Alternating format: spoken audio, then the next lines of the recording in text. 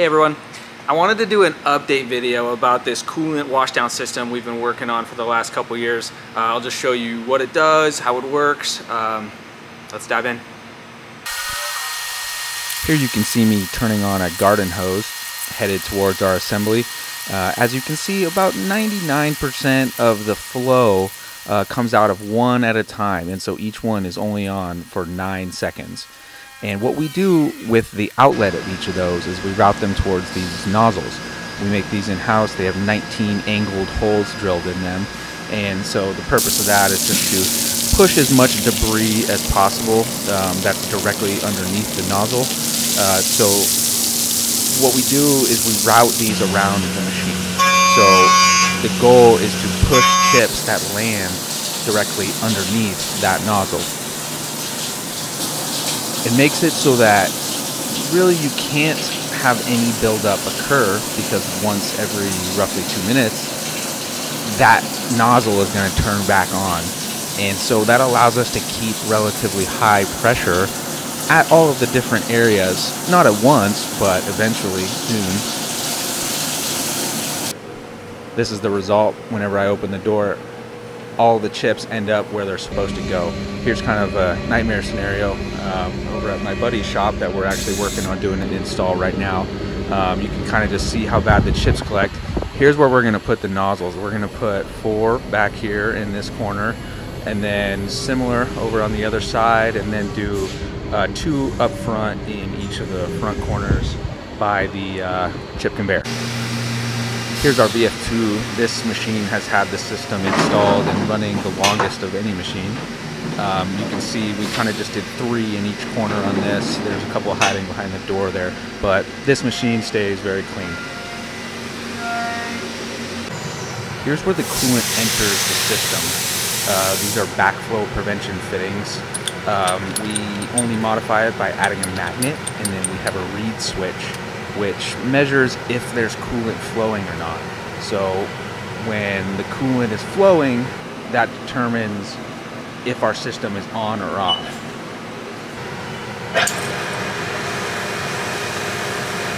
Whenever the coolant is flowing, that makes it so our motor has power.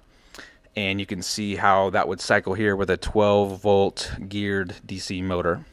So here's everything that comes in a kit. Right here you have your main valve body. It has 1 inlet, 12 outlets. Comes with all aluminum legs, really strong magnetic feet. Over here we have zip ties. These are used along with the hose wall mounts. Basically it's a way to attach the hose to the wall just using a zip tie. Our recommended way of attaching these hose wall mounts to the wall is actually using this Sikaflex 1A. This stuff is the best. You can get it on McMaster.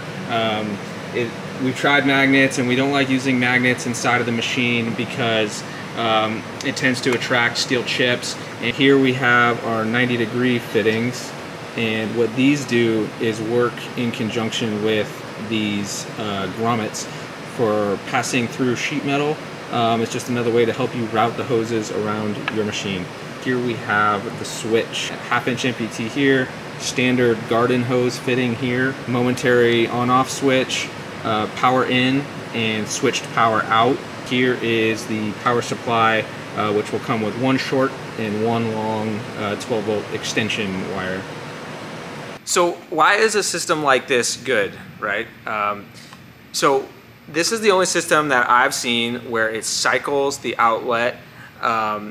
And the main benefit of that is that you can hit all of the little nooks and crannies of your machine without doing the alternative, which is the brute force high horsepower method, which I've seen commonly online and stuff. Is there are some people who will add a pump, or they'll, you could just strap a pressure washer on your machine to clean it if you wanted.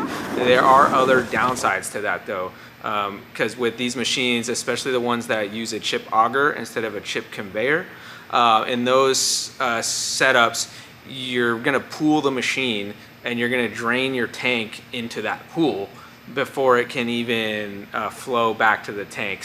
So I could sit here and try to convince you that, this is going to save you X amount of time, X amount of dollars, this and that, but I'm not even going to do that. This is a quality of life improvement for a shop. That's really what it boils down to.